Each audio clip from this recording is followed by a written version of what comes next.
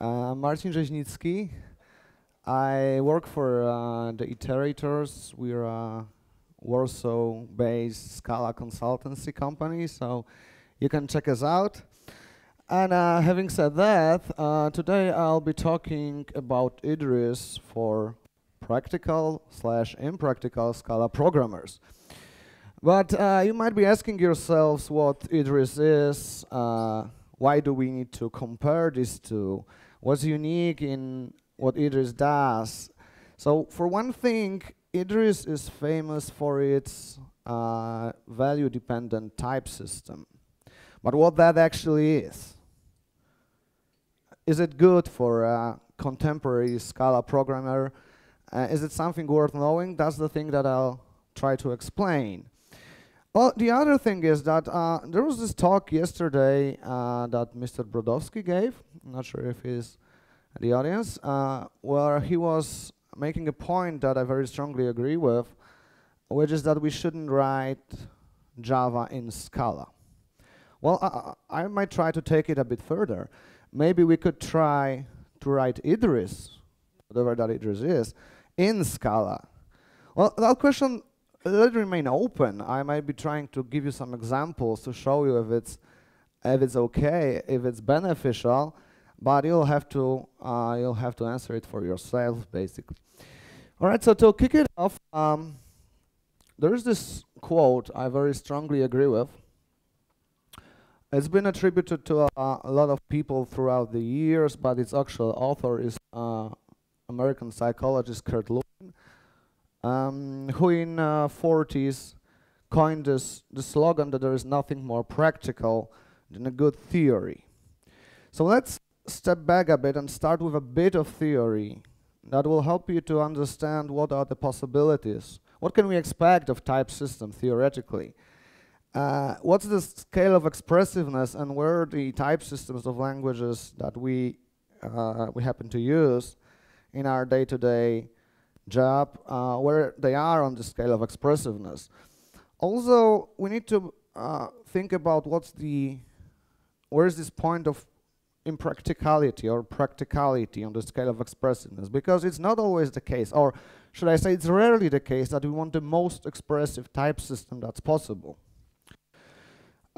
We rather not, because it's always a trade-off. If type system gets more expressive, then there are usually some guarantees that are lost.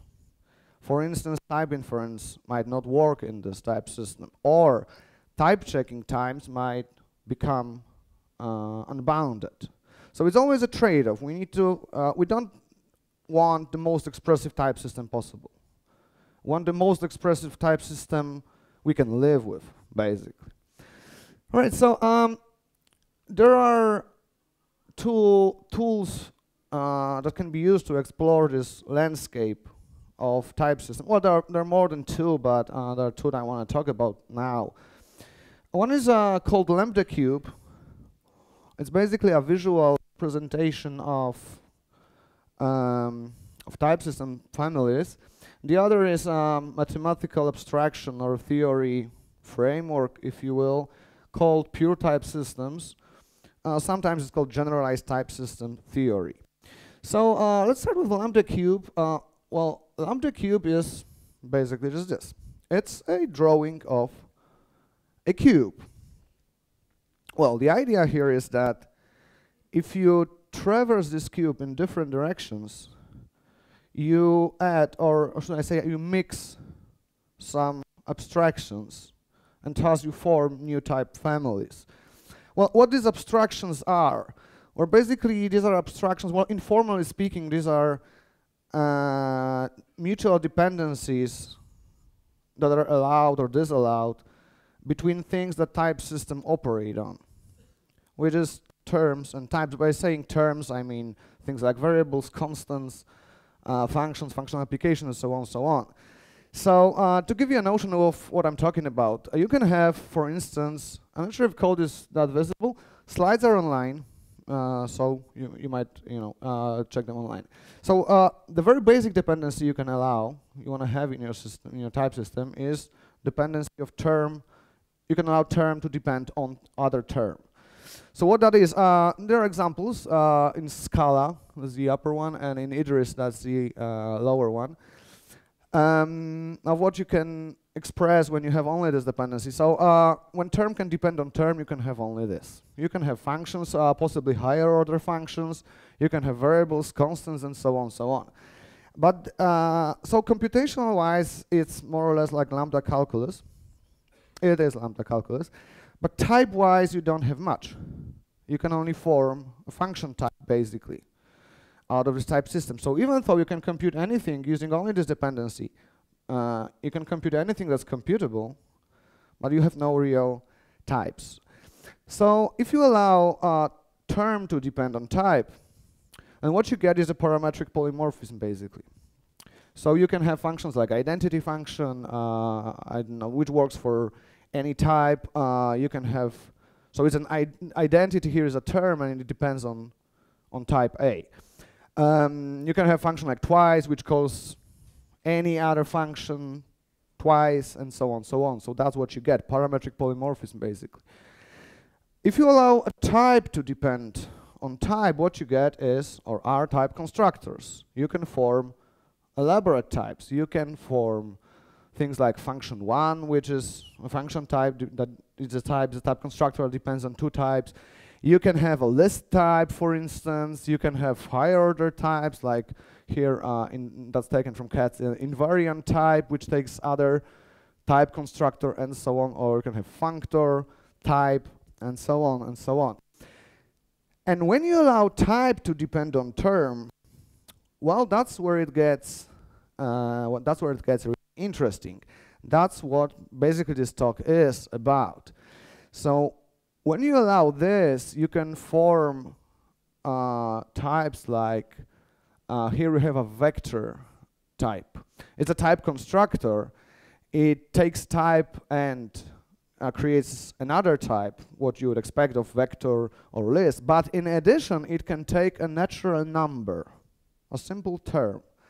And the idea here is that this natural number encodes length of this vector. So you have a type called vector, which depends on a term, which is a natural number like 5, 6, 7. Well, you might not know this because it's a bit obscure in Scala, but in Scala it's possible as well. So when you take a look at this upper example, you can have a return type of the function that depends on its argument.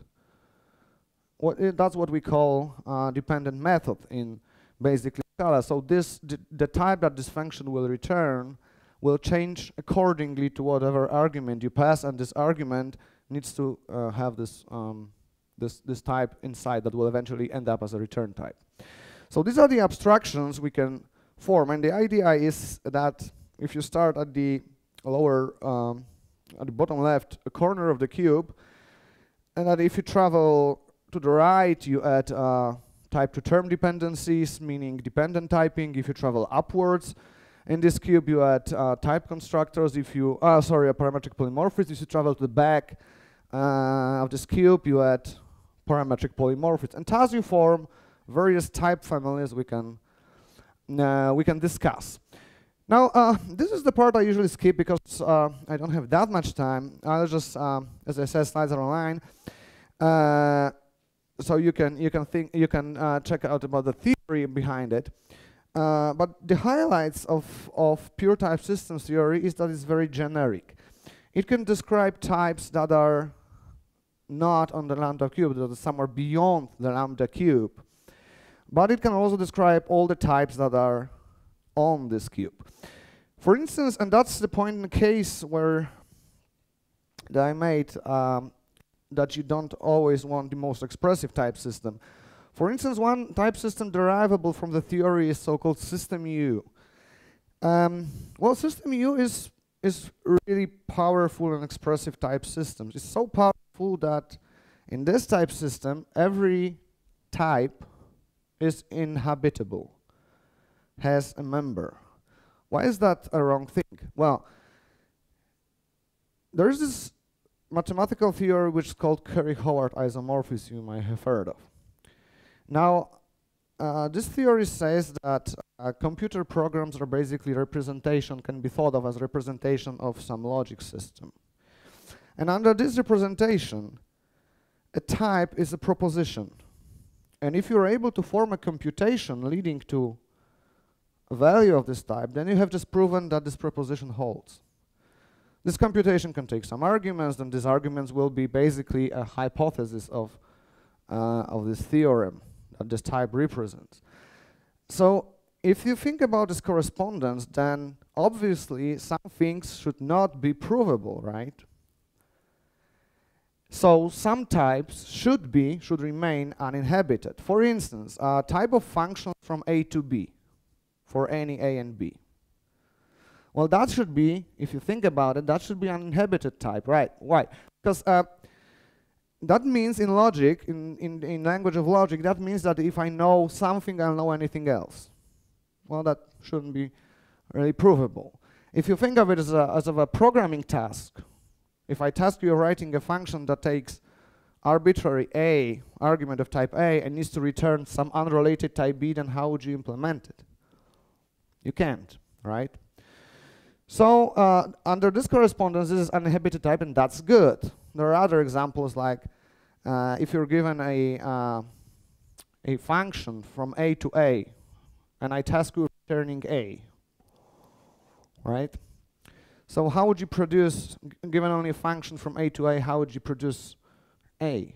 Well, you can't. You can only call this function on itself, thus forming unbounded recursion, so this computation will never end. And that's sometimes used as a representation of false, this A in constructivist logic, A to A to A. So these are uninhabited types, but in system-U, all types are uninhabited. You can create types out of thin air, which means that logical reasoning in this type system is totally meaningless. But that's a very, very expressive type system.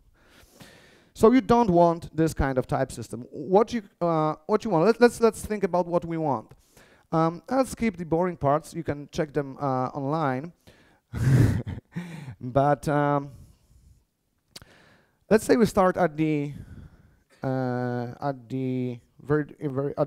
lower left corner of the cube, where we have the very basic type system, which is typed lambda calculus. In this type system, only term-on-term dependencies are allowed.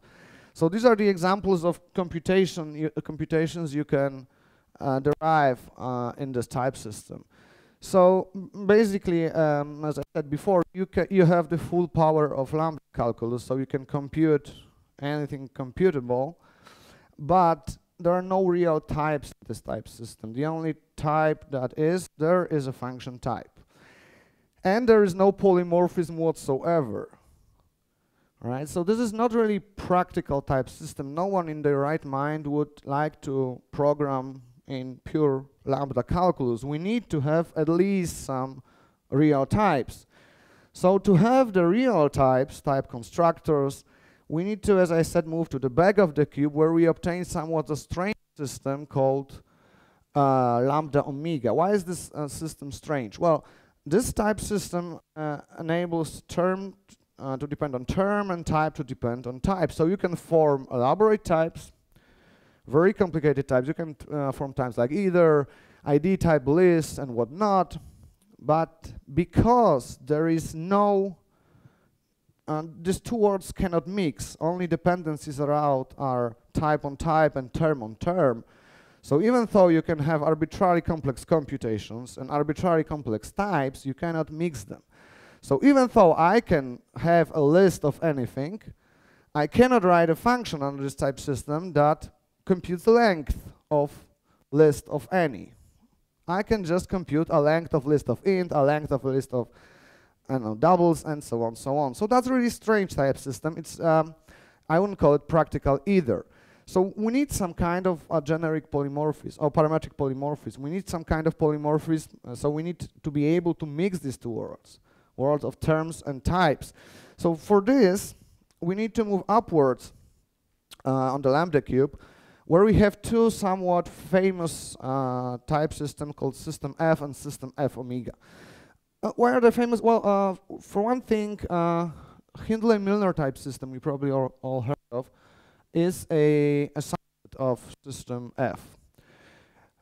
So in this type system, system F and system F omega is sometimes known as, now bear with me, a higher order polymorphic typed lambda calculus. That's its name. So under this type systems, you can you have anything you're used to.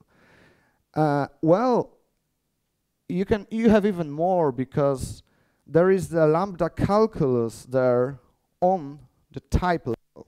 You can have arbitrarily complex, possibly unbounded type transformations. So this is so powerful type system that the languages we use, like Scala and Haskell, even though their type systems are based on this type system, they deliver slightly less than that.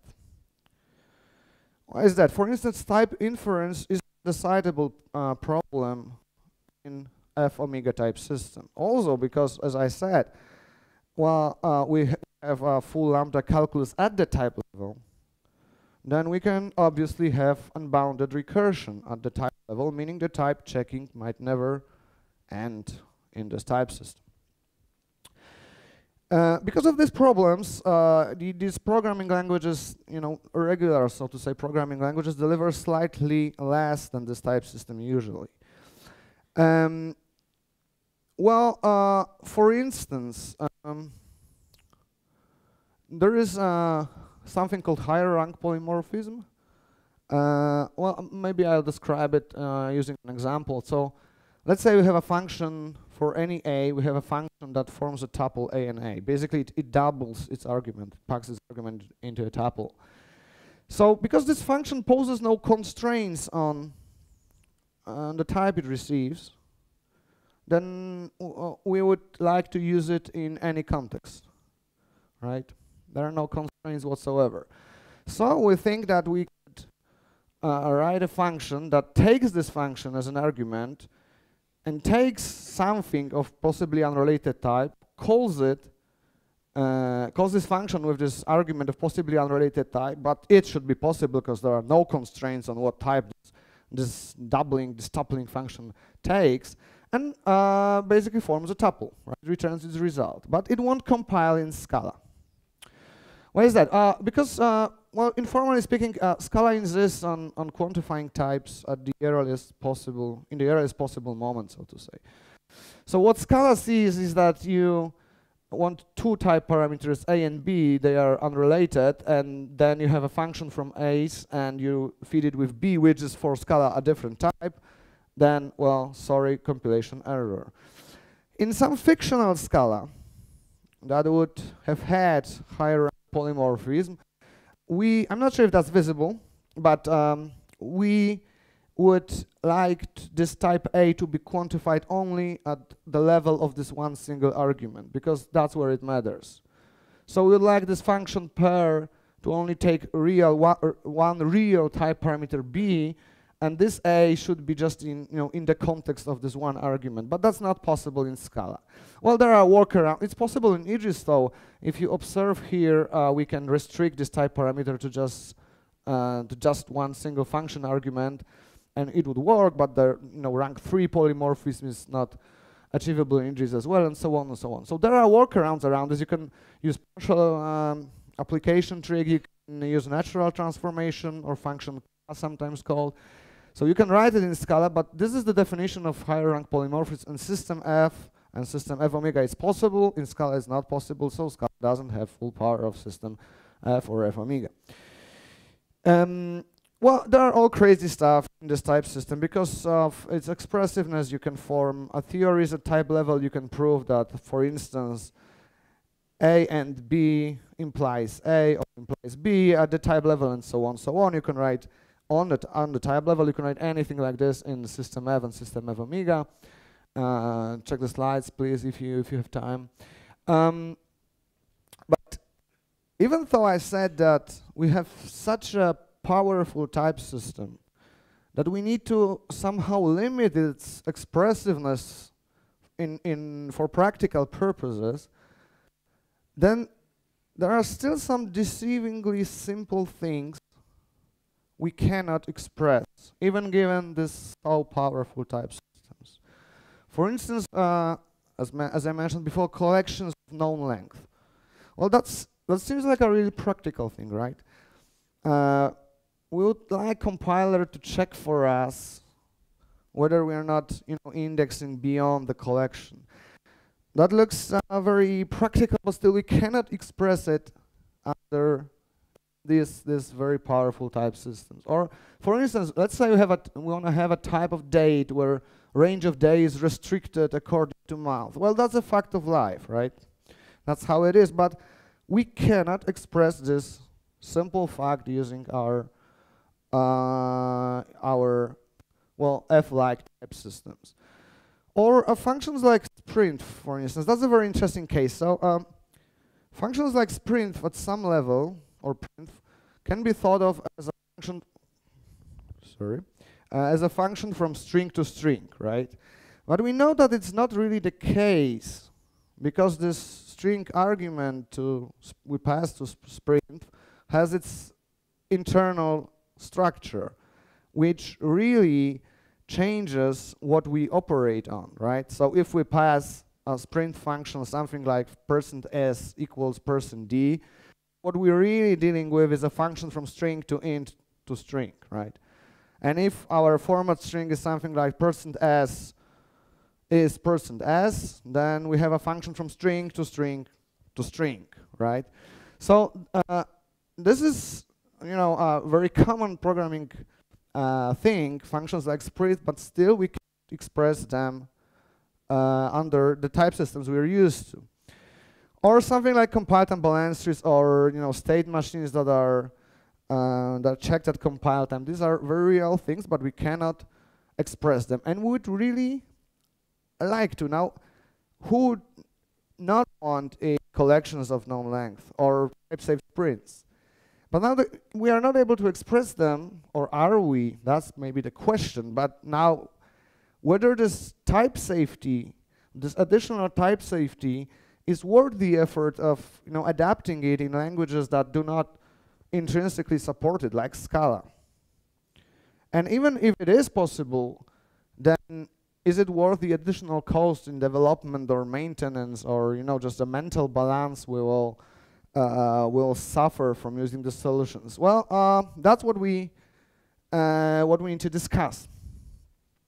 Now, about this, is it possible? Well, when I was researching this topic, I came across Scala Stack Overflow discussion, where Miles Sabin said that the combination of unique Scala features like singleton types, path-dependent types, implicits, means that Scala has a surprisingly good support for dependent typing. Well, if that's what Miles Sabin, who is a titan of Scala world, if that's what he states, then at the very least we should consider it possible.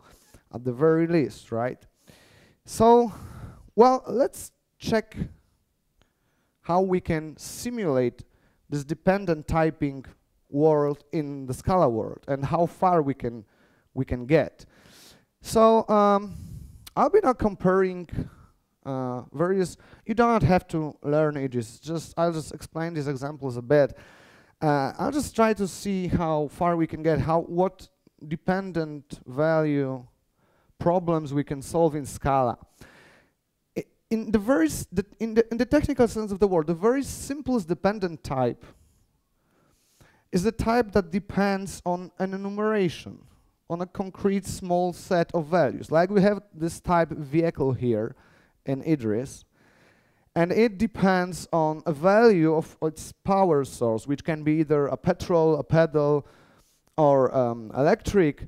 So we have technically we have dependent type with additional constraint that, let's say we have a refuel operation which only can work in context of petrol-based vehicles. And well, if you think about it, that's the idea that really object-oriented programming is for. Well, you could even say that object-oriented programming is a very special instance of dependently typed language where dependencies are restricted to enumerations. Let's see how. So we have a lot of options in Scala that we can use to encode this. Scala is even more, or Scala-like languages are even more expressive in this regard than a purely dependency type language. For instance, we can encode all these dependencies as subtypes. We can form a pedal vehicle, electric vehicle, petrol vehicle, and so on, so on. Then restricting one operation, say refuel, to only petrol-based vehicles is really natural. You just put there in its corresponding subtype, right? There is one problem with this approach, and this problem is visible in both examples. So, say, how would you form a hybrid vehicle? The one which depends, which power source is either petrol or electric. Well, Idris is Haskell-like language, so you can do it in Idris, but you need to go to very advanced techniques like type classing and so on.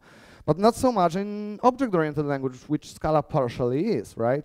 We can just use mixins. We can just encode each and every of these dependencies as a trait, and then we can mix an arbitrary number of them into one type, thus forming a hybrid vehicles easily on any other types of vehicles, and still restricting one operation, say refuel, to only a subset of these types is as natural and as easy as it was in the previous example. So we have more options in Scala to encode the very simplest dependent types. We can even do something more sophisticated. We can, if we don't want to somehow contaminate this type, this vehicle type with its power source, we can encode this as a phantom type. This is a technique in Scala which we just have a type parameter that doesn't have any runtime representation. It's just used for type checker as a trait. So we can do it. We can encode it like this, and then due to these being sealed traits, we can write refuel operations to be accessible only for petrol-based vehicles, and exhaustiveness check will still work. So we can write it as well. So we have so many options to encode this kind of dependencies in Scala. But it's, I would say that Scala wins in this example. But then can we go further? So for instance, Idris is known of its arithmetic at type level. Can we encode natural numbers at the type level? So natural numbers are, an answer is, I would say in advance, yes, we can. So the natural number is, can be encoded as a very simple, and that's how it's represented in dependency type systems, as a very simple recursive type. It's either a 0 or successor or some other number. Sometimes it's called a church encoding.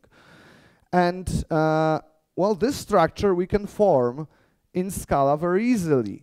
We just encode this recursion at the type level as type parameters with appropriate constraints and subclassing.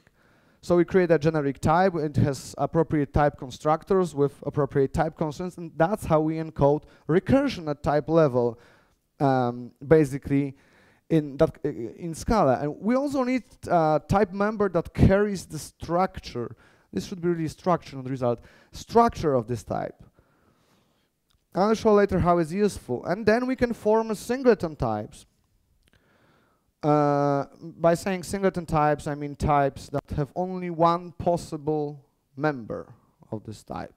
That represents 0, 1, 2, 3, and whatnot. That is isomorphic to natural numbers. We can create values of these types, and compiler will know this structure. It will know that, say, for instance, 3 is a successor of 0. But then, so we are able to do this, even do this in Scala. But then, well, in Idris there are two things, or in every dependency type system there are two things. So first of all, natural numbers can be mixed with regular numbers, with literals, with constants, and so on, so on. And the other thing is that, like in this head example here, these natural numbers, the type level natural numbers, can be used to restrict some operations. For instance, we can specify that things like head or tail function can be only called on vectors that have at least one element at the compile time. So we need to be able to do something like this. We need to be able to use it as in type signature.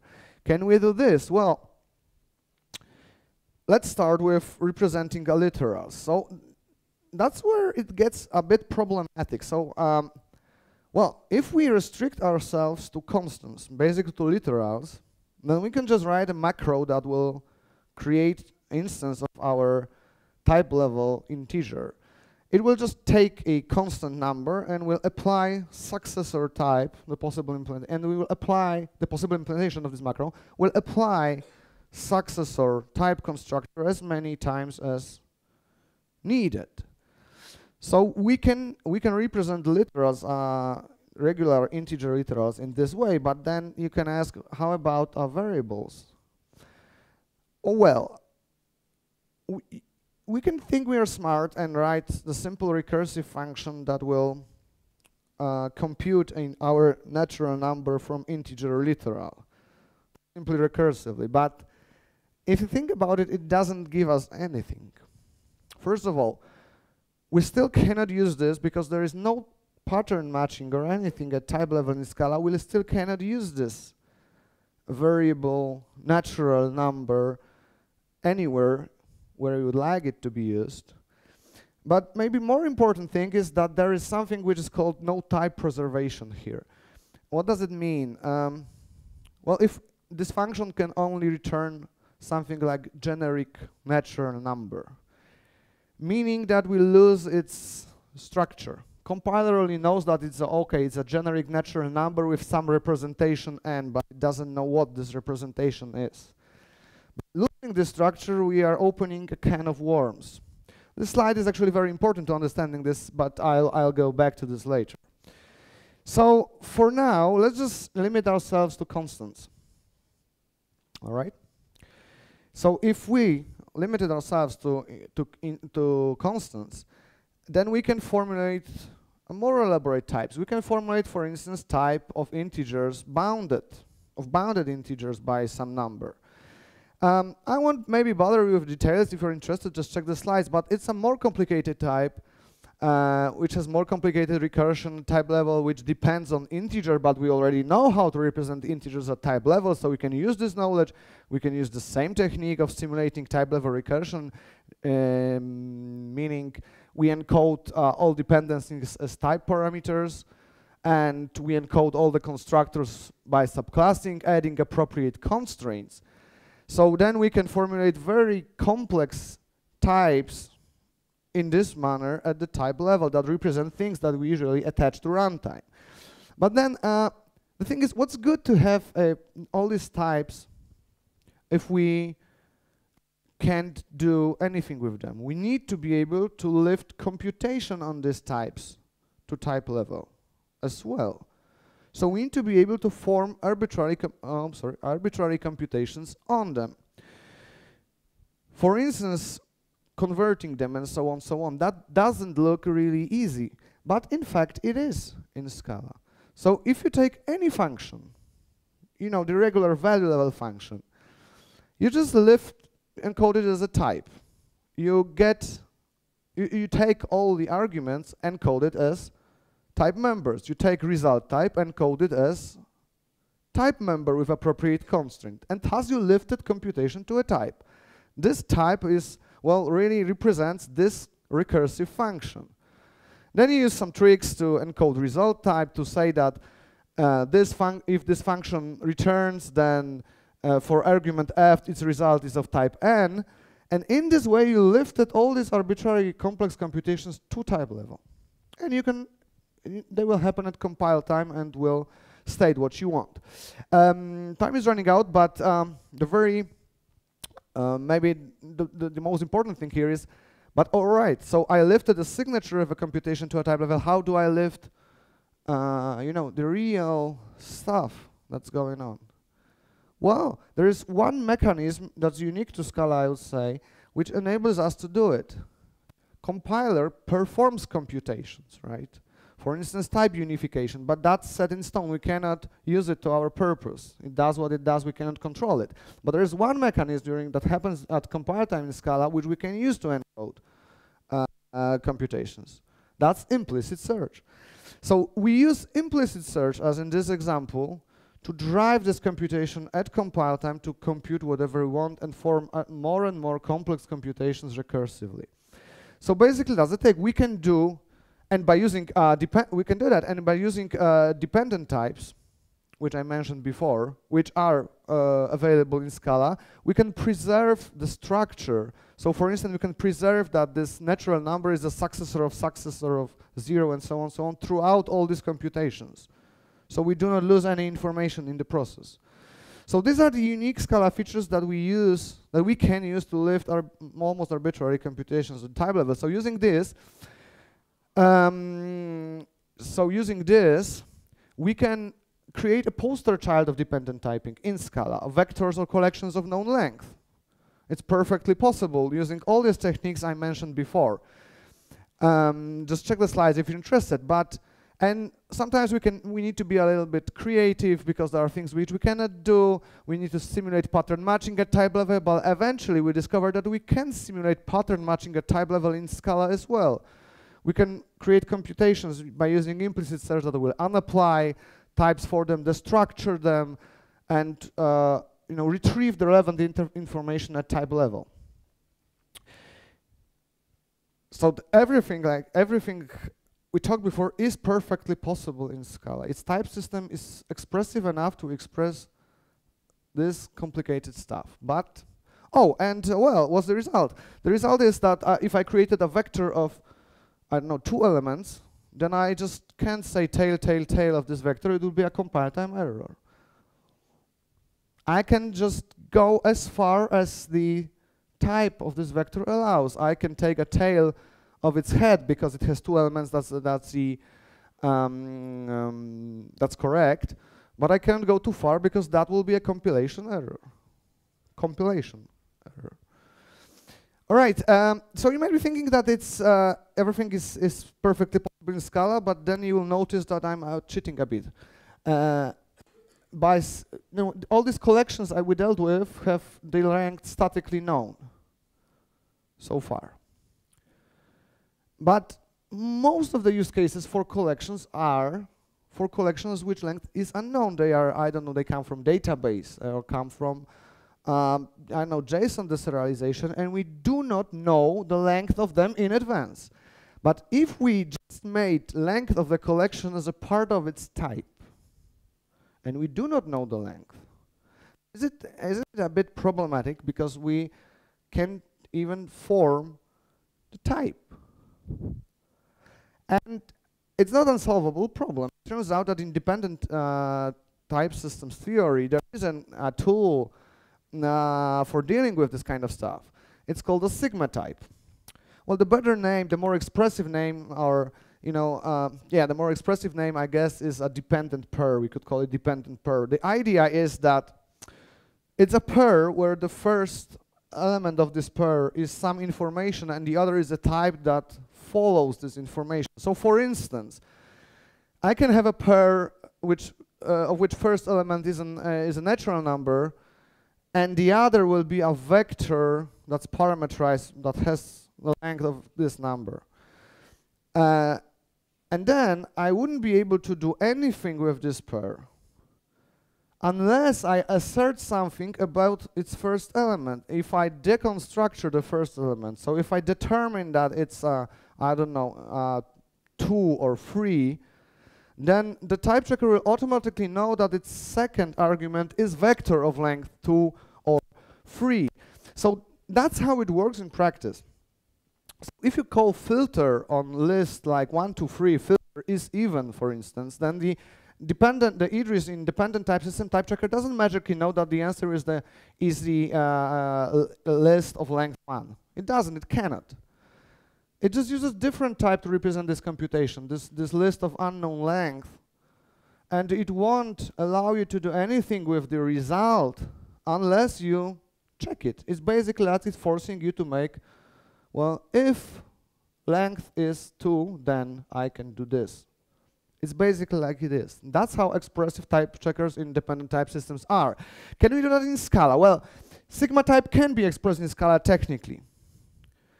But then, and yeah, I can do in Scala things like this. I can create a pair of which first element is a type level 2, then I cannot put 3-element vector as its second element. It won't compile.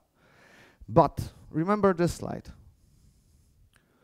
Once you are reading a variable word and you lose this singleton structure,